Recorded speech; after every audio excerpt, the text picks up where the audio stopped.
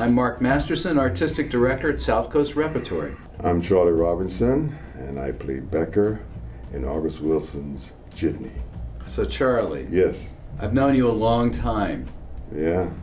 Because I was 12, I think, when I met you. It must have been, because you were 22. That's right. And I don't think at the time I realized that you were 10 years older than me. No, I know. You thought I was around your age. Well, you hung out with us. That's right. You were That's always right. a good guy. Yeah. And, it seemed like you were, getting immersed in theater, for the first time. So. Well, it was so amazing because I had never done it before. What I found by doing theater as a kid was a community of people who cared for me. It's so wonderful to be around people that are in this business, and you learn so much about yourself by doing it.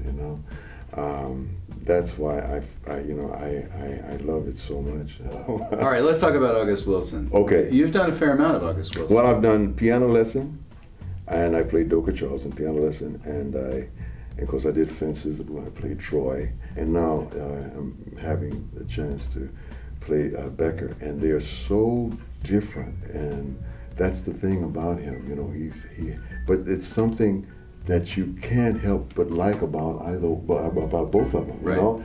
But and yet they're flawed people. Oh, very much so, very much so. And that's what's so beautiful about it, because the fact they're all flawed. I think that's true. The thing about his plays is that everybody has their strengths and weaknesses. That's right. And they're fundamentally human, and you understand them that way. Playing August Wilson is just, it's so amazing, so inspiring, and I learned so much from playing him.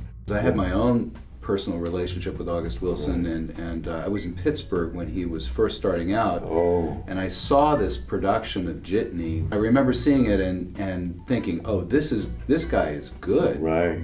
What about the language, Charlie? Like, this play is written, it seems to me, with such a musicality. Yeah, well, I find all of his plays are like that. They have this rhythm, and you have to find the rhythm in the work. Like doing Shakespeare, you just have to keep doing it over and over and over again until you find that rhythm, and it'll come to you if you keep working on it honestly. I feel that if you work on it honestly, it'll come to you. But the rhythm it's a tempo rhythm that is not like anything else once you get it. Learn how to fix cars or build houses or something. Get your trade. That way you got something that can't nobody take away from you.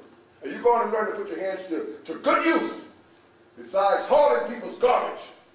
So you've done a lot of television, you've done a lot of film, and you've now done a lot of theater too. So talk about the differences between those mediums and what you like about each one. And the difference in the theater is the director and the designers and everybody have put all their work into it, and then you do the previews, then you open, and then it's the actor's show. It's all yours. Yeah, you control it yourself. So that's the difference to me. There's no filter between you and the audience. No. And that's what's beautiful about working in the theater. It's nothing like it. In a way, we grew up together at the same time, and then we lost touch with each other.